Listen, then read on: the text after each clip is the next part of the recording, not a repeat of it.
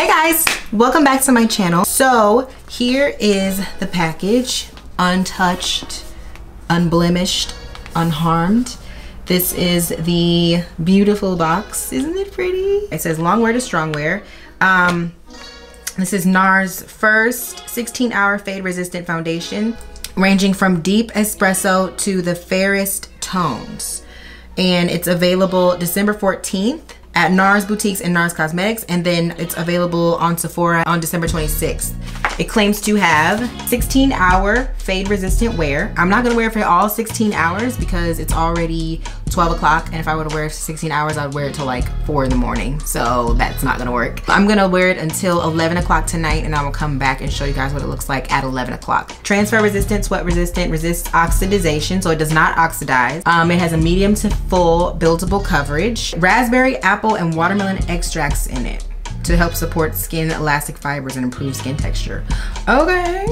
It's full coverage without the weight, and it has 33 skin matching shades. So it has a translucent base, micronized amino acid coated pigments, and mineral tone balance powders that mimic the skin tone for the closest match. It has little sample sizes of all of the foundation's colors, and then they sent me 3 shades that they thought would match me from my pictures. Apparently my pictures make me look really dark because the foundations that they sent me are really dark. These are the 3 foundation shades that they sent me, and they're like all up here. I normally have like a yellow, olivey, caramel undertone in my skin, okay? So the 2 shades that I picked out that I felt like would be the best shade for moi, Moorea and Caracas. These are the 2 shades that I think that I'm closest to. My shade match at Sephora says I'm Cadiz, and Cadiz is right in between these 2, so I don't know if Cadiz will work, but I'm gonna swatch all 3 of them so you guys can see. I don't have anything on my face right now. I'm not going to be putting on any primer because I want you guys to see how the foundation wears without a primer. This is Caracas. This is the more warm one, so it's got a little bit of red. I'm gonna paint this down my face.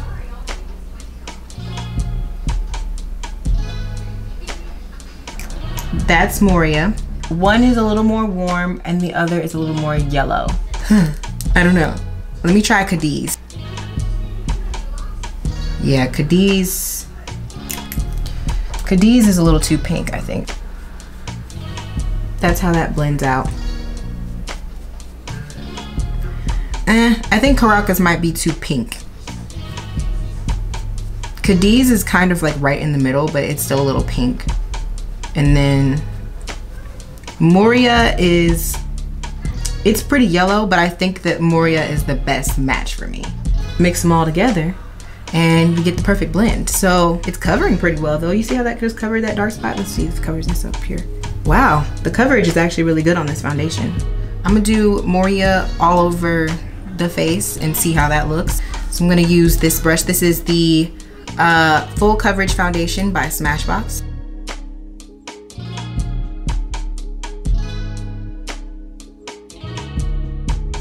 Yeah, I'm really liking how this one looks on my skin. It's kind of yellow, but once I highlight and contour and everything, I think this will look really nice.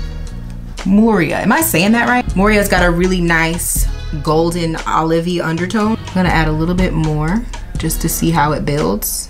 Yeah, this foundation reminds me a lot of the Fenty foundation. It kind of has that like blurring effect. Doesn't have a smell too much. So this is what the foundation looks like up close. Looking pretty good, guys. It's not matte, so I'm not getting matte vibes. I feel like any skin type could get away with this. It's a good foundation for like all skin types.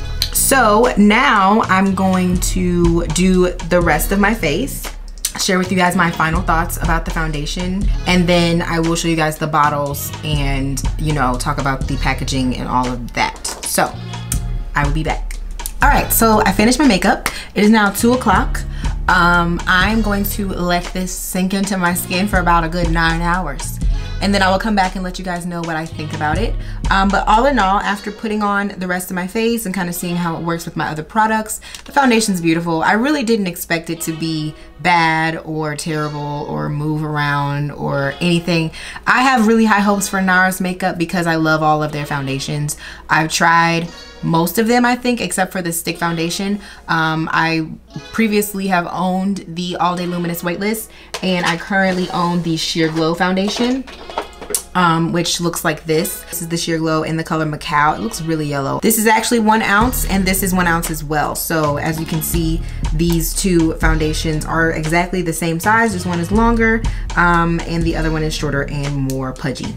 This bottle is very beautiful. It's like a glass bottle, and it does come with a pump, unlike the Sheer Glow foundation, which does not come with a pump. So I'm glad that this does, because then you don't have to actually go out and purchase a pump to put on it. I think the foundation runs for around $40. At least that's how much I paid for the Sheer Glow and the All Day Luminous. I don't expect it to be any lower than $40.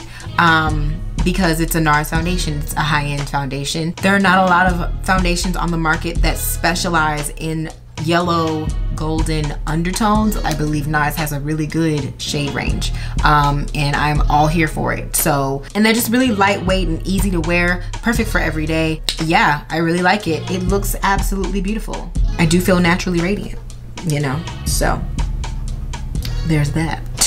Yeah, that's my first initial thoughts about the foundation. I will definitely come back and show you guys what my foundation looks like later on. I don't plan on going anywhere or doing anything crazy, so I probably won't have a whole bunch of oil on my face, but we'll see how it holds up for a good 10 hours. That is all. I will come back later and show you guys the results of how long it lasted and if it's really long wearing like it says it is. Is this thing on? What time is it? 10:36. I'm ready to take my makeup off. Hopefully you guys can see me. Let me bring this a little closer. Makeup held up well. It looks pretty good from what I can tell. I'm not shiny. I blot one time because I filmed another video today, but that was a couple hours ago. That was like around 6 o'clock, 7 o'clock. So no creasing or of any kind. I mean, it looks really, really good. So, especially considering I do not have on a primer, I don't have any complaints at all. It feels like I have nothing on my skin. So that gives the thumbs up from me. I did notice in pictures that the area where I did put the other color of the foundation, what color was that? Caracas. It didn't really match up with the rest of my face. And I don't like the way it looks in pictures, so I think I'm gonna stick with Moorea, if that's the way, I don't know if I'm saying that right. Moorea. If you guys have any questions, let me know. I'm gonna go take my makeup off because I'm tired. I need to go. If you guys have any suggestions for foundations that you think I should try and do in a foundation Friday, let me know and I will kick those off in January of 2018. So yeah, you guys have a blessed day, a happy Friday. I'll talk to you later, okay? Peace out.